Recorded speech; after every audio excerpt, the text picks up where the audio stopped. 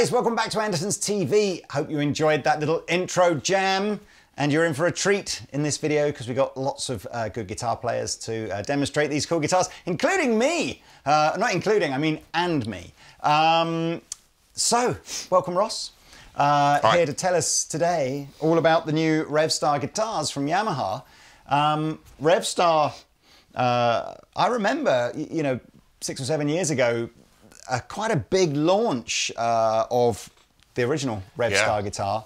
Lots of kind of mix of cultures and influences from, you know, motorbikes, and a real sort of merging of Japanese and British culture with regards to the sort of the way the guitars were being presented, with a kind of a, like a throwback to maybe an SG 2000 or a slightly more obscure model, a Superflighter Yamaha guitar with this sort of double cut, slightly offset vibe.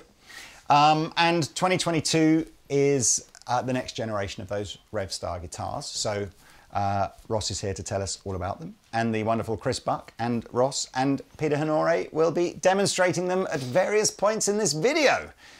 So enjoy. But Ross, welcome back.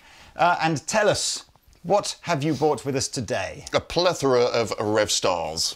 Yeah, it's great. We kind of simplified the range, so it's 3 tiers now. So we've got the Element, the Standard, and the Professional. So much more sort of simplified choice. Cool. On the Element, it's just this. This is the Element model. Still kind of like the original sort of RS 320, kind of stripped back, couple of humbuckers, 3-way switch, and you've got the original dry switch on there as well. It's the high pass filter. Okay. Just kind of shaves off a little bit of low end, gives you kind of some brighter sounds. Moving up to the Professional, you get a choice of humbuckers or P90s. The P90s have the fabulous tailpiece.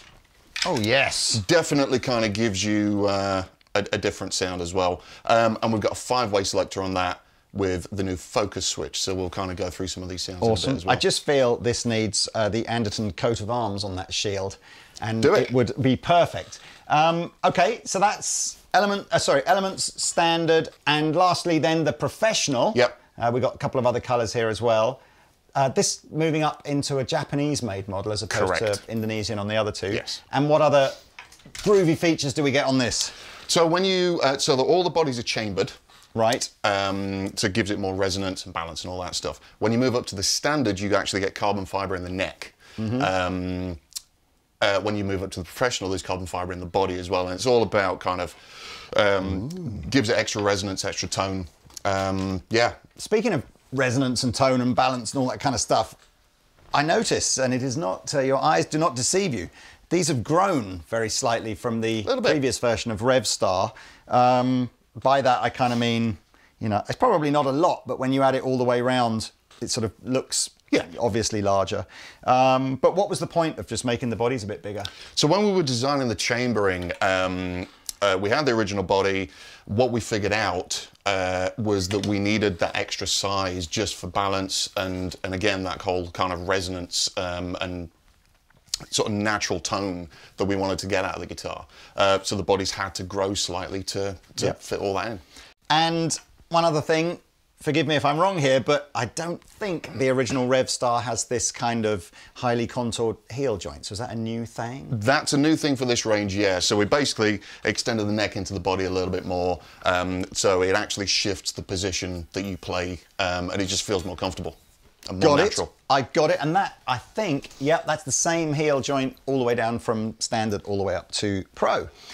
So let's hear some, and we might as well go in, you know, ascending order. So we'll start with the Elements first. Ross is plugged into Pete's normal rig, so clean valve amplifier with some pedals on the floor, but sans pedals, if you please, monsieur. Yes. Just for the first bit. So these are what, Yamaha own design pickups? Absolutely. Okay, so let's hear what we got. So clean stuff, bridge pickup, just nice.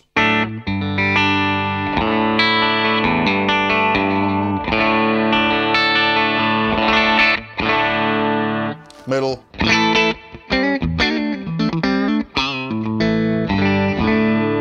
Neck.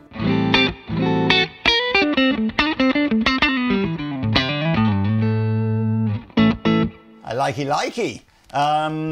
And what does that thing, I don't really understand what this pushy-pulley thing does. I thought it was going to be a coil tap, but it's not, right? No, with a coil tap, obviously, you suddenly get buzz and hum, and it cuts the power. What this does is a similar thing. So we call this a dry switch, basically a high-pass filter. So it just shaves off some low end, gives you access to some brighter tones. So kind of in a similar vein to core split or series parallel even, but you don't really lose any power and it doesn't make any noise. Okay. So if we put a little bit of love on this, you can kind of hear the difference.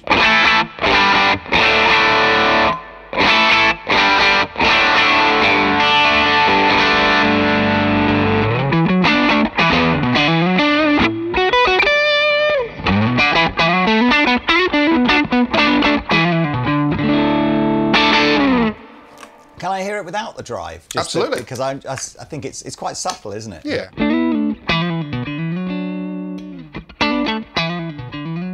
Okay. So we're not, whereas a coil split or a tap is trying to emulate a single coil, this is trying to just remove some unwanted bass end from a humbucker. Exactly. It sounds a similar kind of level. It didn't seem like it sort of dropped in gain or anything like that. So I kind of like it. For me, it's more kind of rather than going to a single coil, more like a kind of a P90. So it's single coil-esque but fatter. Fair enough. So other features. I mean, I'm kind of looking. You've got a traditional stop tail there. Now that's, let me just quickly look. So you don't get the fancy shield until you're up into the sort of standard series. Yeah, so on the standard you get the choice of the humbuckers or the P90. On the P90 version you get the tailpiece. Cool. And then the stripes are the sort of the cafe racer kind of throwback. Exactly. You don't have to have that. So I tell you what we'll do to make things easy for you now. On screen will appear all the colours. We only found out the pricing of these guitars about sort of 2 minutes ago. And I'm somewhat blown away by where that one comes in, because that's going to be about 400 quid, maybe even change from 400 quid. So when you start sort of going, what is that up against? I mean, that's up against, I'm not even sure you can get an Epiphone Les Paul Standard for that kind of dough anymore these days. So it's crazy good value. And it doesn't feel like a 400 quid guitar, you know. And now I'm not sure, and I think you guys will have to try and find stores that stock these and decide for yourself. I don't know whether or not it's amazing that the 400 one feels so good, or whether it just makes it really hard to justify why you'd spend £1,500, because it doesn't feel like there's an £1,100 price difference in the build between these two. I think it's just testament to how good, you know, mass-produced guitars are these days. I mean, that is a proper good guitar for the money. Yeah, I mean, we always try and make our guitars kind of punch above their weight for the cost. But yeah, I mean, everyone kind of said that about the original range as well. It just felt so good for the price. Tonally, you know, there is a difference between the models. So yeah, absolutely. From a price justification, you know, that's sort of down to your ears. Can we flip that one and just see the back of it? Yep. Just on camera. So you can see you got the heel joint. You can see you got the. Hopefully you can see the satin neck finish, which is a slightly different. You know, it hasn't got the shine. Obviously the body's got. But that feels great. Feels really nice to play. They're decent tuners and everything. Yeah, absolutely. Wow. Okay. Well, look, I'm gonna let Ross carry on doing the demos. So let's move on over to standard.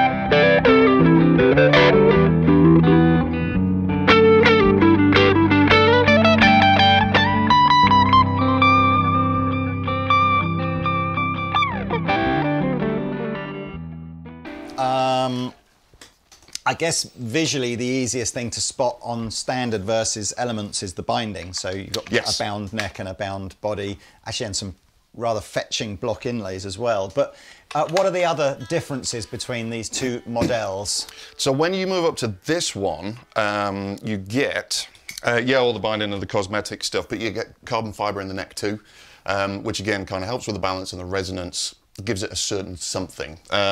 But for me, the really important stuff, you got a 5-way switch with some really useful and interesting sounds, and rather than the dry switch, we now have the focus switch. Focus. This is a kind of a passive boost. Oh wow! So it's a relatively subtle boost. It's not like a 20-30 dB kind of thing, but it does boost. And it also kind of shaves off some of the high end as well. So it's really useful for different things. The 5-way switch gives you access to some really interesting sounds as well, rather than just your standard kind of 5-way. Yeah. So. And I'll get the price out the way early doors on this one. This is, I think most people who would look at standard might want to consider saving up the extra because it's not a million miles more. These are going to be about 600 quid. And, you know, as Ross just explained, you know, I think it looks a little nicer and you've got a few more options, but let's hear it and then we'll hear the P90 one as well. So yeah, so it's on a bridge pickup. I'm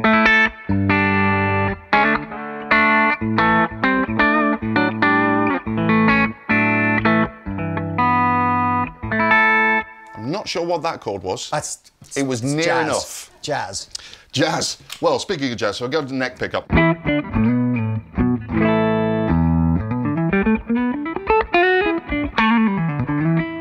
So if I put the focus switch on that, I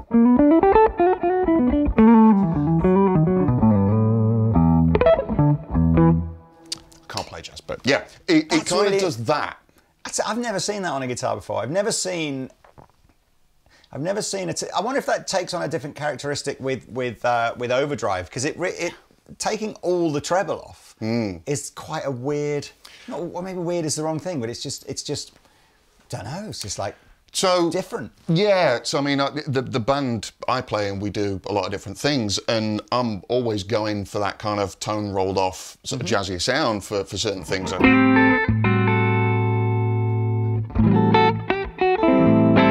And it's a struggle, sort of in the heat of battle, to get that spot right. Right. So that is the perfect spot.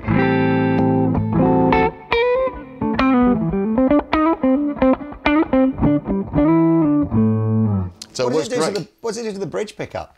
That. So you can kind of hear that boosting slightly. It's cool. Okay, let's have a listen to some of the in-betweeny tones then. In-betweeny, so this is kind of what's happening is it's a specially designed circuit, so it's slightly delaying the opposite pickup. So it's not your traditional kind of position 2 and 4 that you would expect. So depending on what you're doing, it can sound a little bit quirky.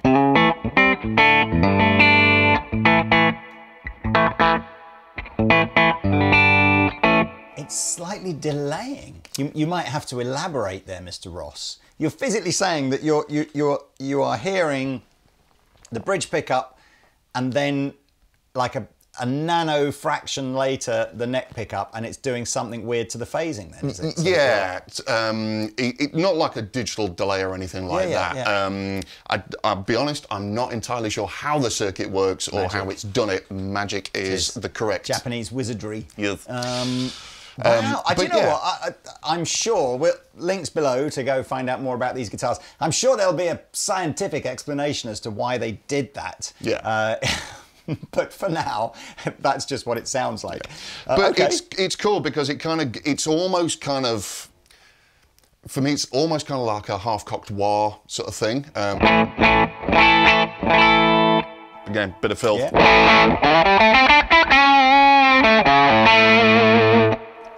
A little bit more filthy, is that?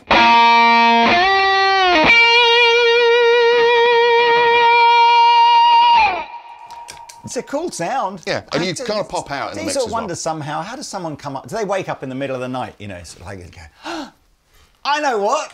What if we just heard the neck pickup slightly after the bridge pickup? See what that sounds like. I wouldn't. There we are. Yeah. Anyway, okay. So what's the middle position do? Middle position.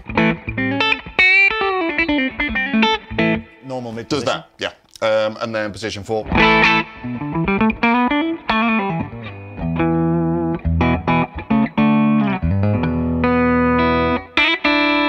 That's got a sort of cocked. Is that just doing the same thing but the other way around? Oh, yeah. Wow.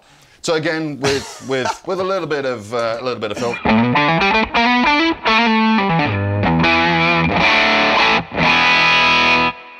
Probably a different one. So it's kind of, in isolation, it might not be the most pleasing sound, but in a mix, yeah, it's like, oh, cool, that's just, oh, there I am. That's going to be one of those, it's going to be like that Peter Green story, isn't it, of the mythical. So how did you come up with that? Well, I accidentally wired in some sort of, you know, time machine into the guitar. And anyway, okay, neck pickup on its own. Neck pickup. Keep playing the same stuff.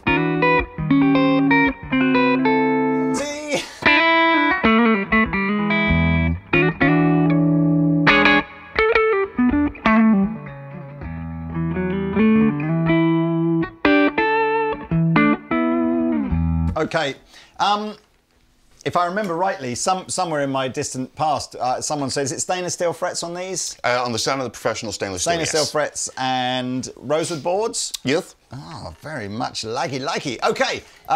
Swap. Yes. So here's the P90 version. Beautiful. P90, I don't know, Pete and I were in our journey of guitars over the last 6 or 7 years or whatever. I think we've started to decide the P90 is an unsung hero. It might be the greatest pickup of all time. There's a lot of nodding in the room from other guitar players. Just saying, if you haven't got one, check one out. Okay. Cool. Bridge.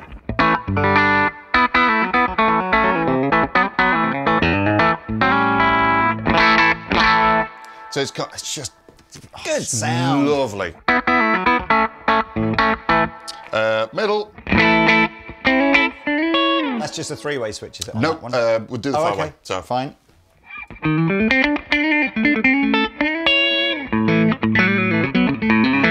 neck.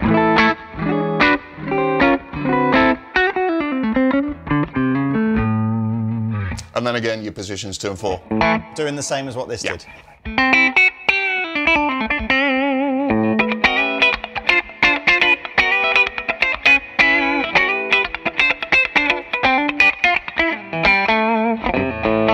Don't know where I was going there. No, but I was thinking, pick a key, any key, just not that one. All of the keys. Let's just do all of them.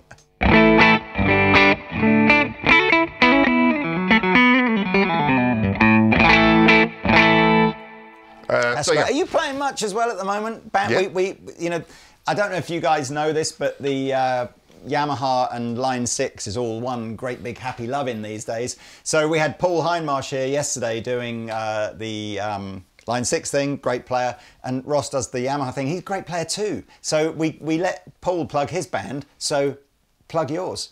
The band I play in, we're kind of like a band for hire, so we play with a bunch of different people. Right. Depending on who we're playing with, we go... Weddings, birthdays, bar mitzvahs, I can't even... I never say the word right, but yes, whichever. Yeah. It's cool, it keeps it interesting. Come on, plug it. What's the name of the band? Normally the band is Urban Intro. Urban Intro. It's even got a wedding band name. Yeah. Awesome. Don't do too many weddings anymore, which is all right, but yeah, we get our back. Good man. Well, anyway, yes, if you want to see more of Ross playing, he's a very good guitar player too.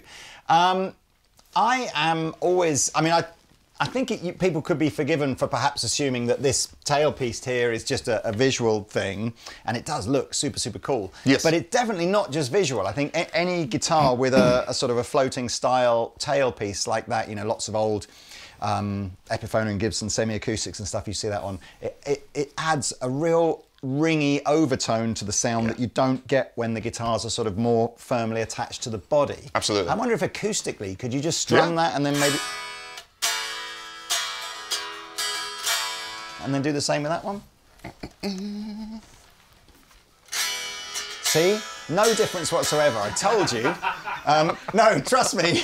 Trust me. It does a thing. It does a thing for sure. It's a little bit warmer sounding, I think, with our guitar piece.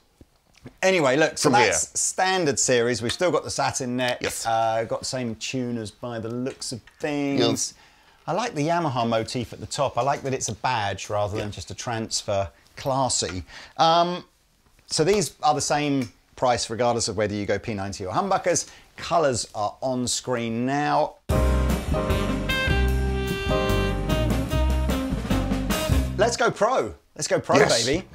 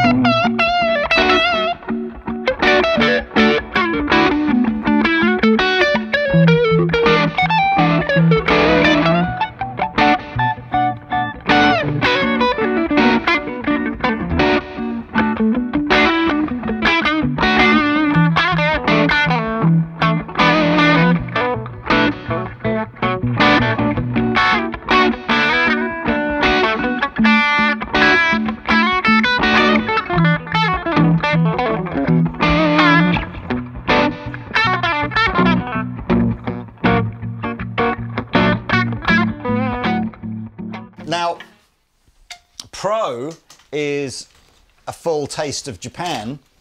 There's always something, you know, there's not many guitar making countries in the world that are up there with Japan. I think, you know, you could argue the US, some would argue Japan. It's where, generally speaking, all the really, really top end stuff comes out of. But on the flip side, though, it does look remarkably similar to the standard ones. So tell us what the differences are, because it's quite a leap up, isn't it? These are, I think, these are about £1,500. Okay. Still quite good value actually for a Japanese guitar, but obviously, you know, double the price of the standard. So. Yeah, I mean, the Japanese craftsmanship is just crazy quality. Yeah. So yeah, whilst there's not a significant feel difference, these definitely feel a little bit different. But the carbon fibre in the body, it really does add that extra little bit of something. The Tone Wood comments section has just lit up. So okay. I am familiar with guitar brands putting carbon fibre rods either side of the truss rod to stop movement. Yep. Get that. That's pretty accepted. This, though, I don't know if I have a picture on screen now. I've seen a picture. Underneath the bridge and the tailpiece are two carbon fibre rods. Yes. Which Yamaha claim that through all of their sort of background in acoustic guitars and just generally using, you know, trying different things to change the resonance and stuff of guitars, reckon that these two carbon fibre rods that sit under there do change, improve the clarity of the guitar and change the resonance of the guitar. Don't shoot the messenger is all I'm saying. But hey, look, if Yamaha say it, I mean, they're pretty well respected, right? And they know what they're doing when they make guitars. So absolutely. I mean, you know, we've got the technology to kind of measure this stuff and actually see a visual difference. But you know, a visual difference on a screen and a chart and everything is one thing.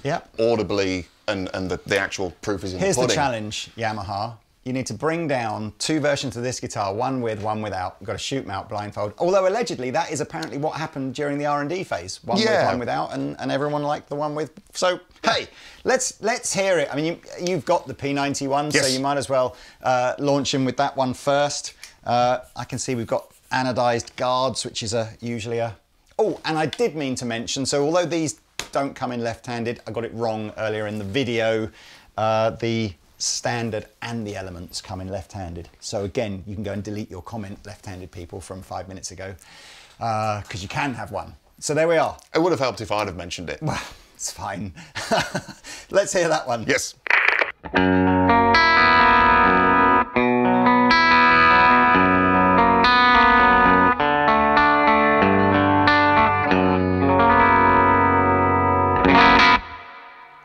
You haven't got any pedals on, have you? Nope. That's quite a lot hotter than that one, or at least to my ears sounded hotter than that one. Yeah, I mean, it could be a little bit higher pickup. Are they different pickups? Or nope, the same pickups. Same pickups. Yes. So that is literally the carbon fibre effect. Maybe. I don't know. I mean, it sounded hotter to me. Maybe, yeah, sounded hotter to me. Okay, keep going. Sorry. Cool. Position two.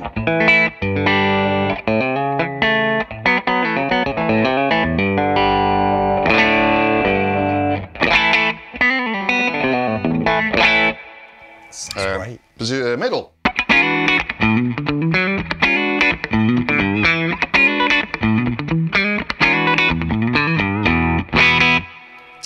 Four.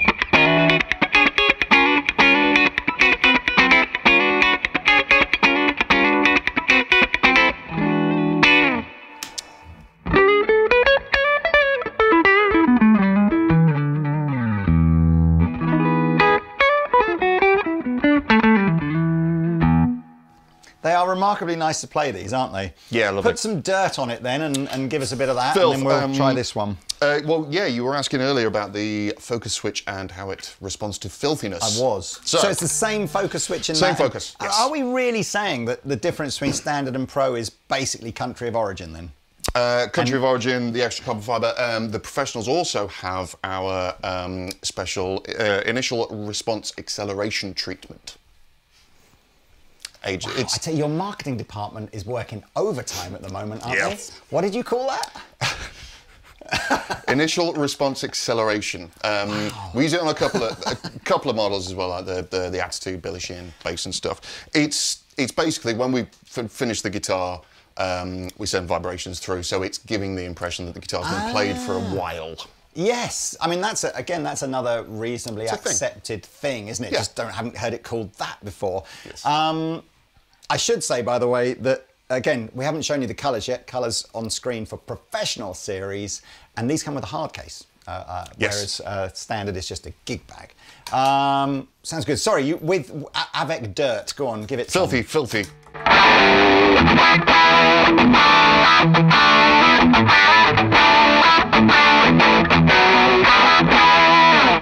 Ah, focus. Yes. Focus.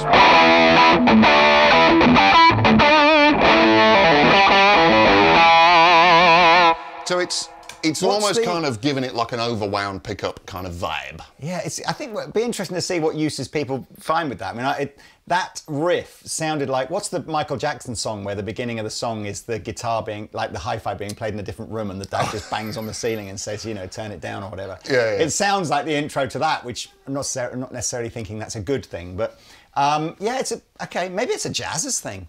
Comment below, what would you use the focus switch for on a Yamaha Revstar? Well, on the neck pickup, it does, like I say, it's that kind of almost Santana-esque thing. So all of the...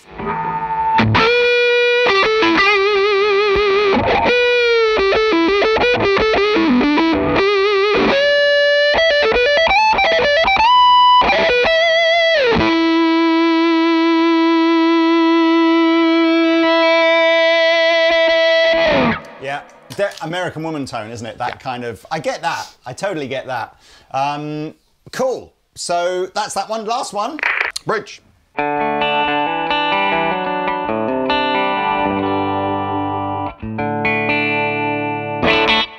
I liked it. Right, what are we on now? Position 3?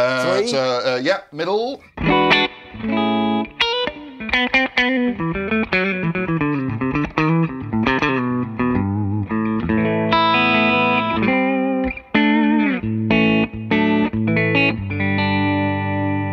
4.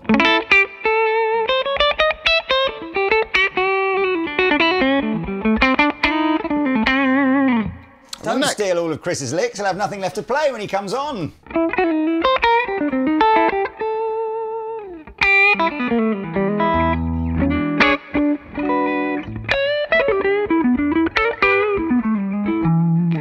And then obviously the big rock stuff.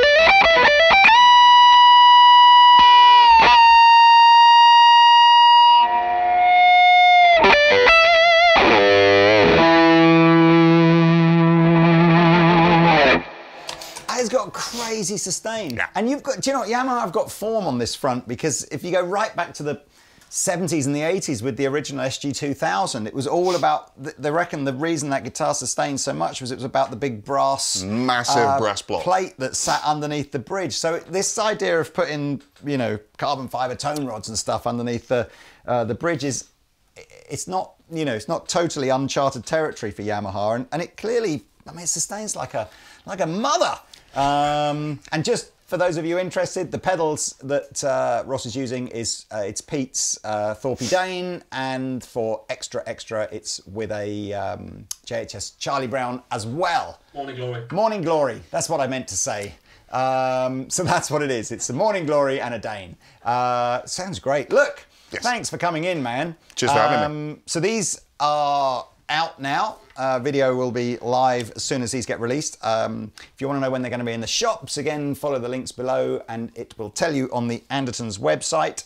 I like them a lot.